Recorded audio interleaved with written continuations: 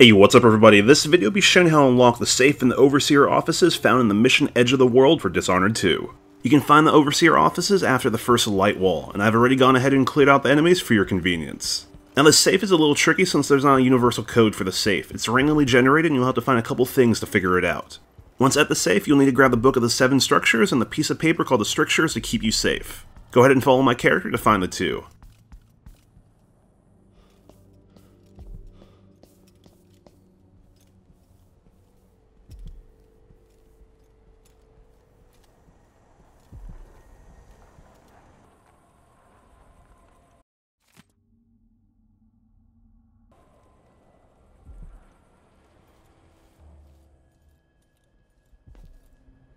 After that, put the two together and you'll be able to find the code to the safe. Here's an example of one of my run-throughs on how to match up the two pieces of information for the code. The code in this example will be 345.